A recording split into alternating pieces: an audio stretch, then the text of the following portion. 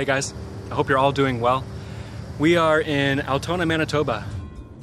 We crossed the Ontario border leading into Manitoba, and every corner out of Ontario there was a lake to hit and mountains to climb, and then right when we got into Manitoba it was flat. How we got here was actually someone on YouTube reached out and said, hey, you should come check out this campsite near our home, and maybe you can stay there and we can do some astrophotography. So that's what the plan was, and that's what we did. We met up with Gary and Kim and ended in this small town called Altona. They've been so hospitable, bringing us corn, tomatoes, other things, just all the time. Spending a few nights over and having a fire and just, hanging out. They've been great people, and it's great that Gary also does astrophotography because it gives me something to talk about, and I'm sure he's happy to talk about it as well.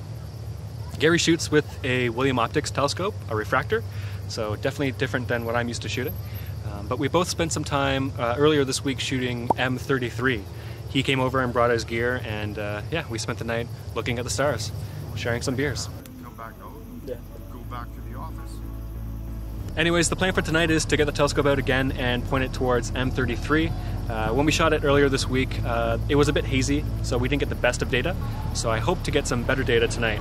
The gear that I'm going to be using is my standard RASA 8-inch telescope with the Skywatcher mount. I'm going to be doing auto guiding using my cooled camera and all the other bells and whistles. And this is actually our last night before leaving Manitoba and heading into Saskatchewan. We weren't here long, we were only here for a week, but we had a great time while we were here. Went to a museum earlier today and did some other things around town.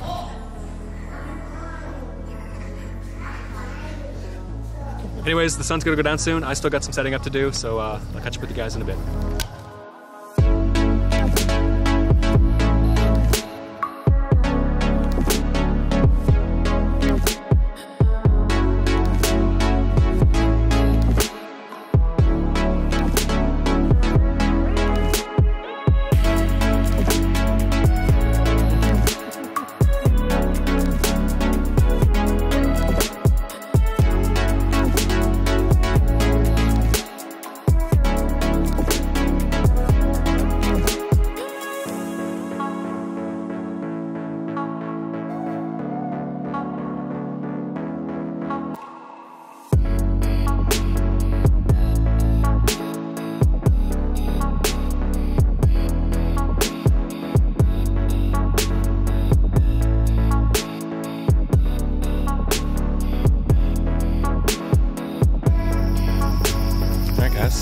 I'm on a scenic journey through the park.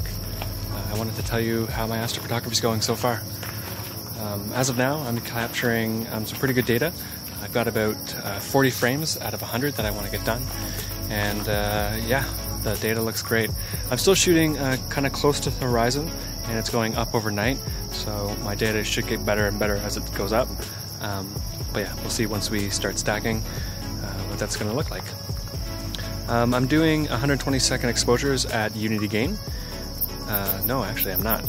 I'm doing 60-second exposures at 120 unity gain, and yeah, I plan to get 100 done before the night is through. I don't want to be out too late tonight because we are moving tomorrow. We're going to be in Saskatchewan tomorrow after a 5-hour drive, so I'm not going to be out too late.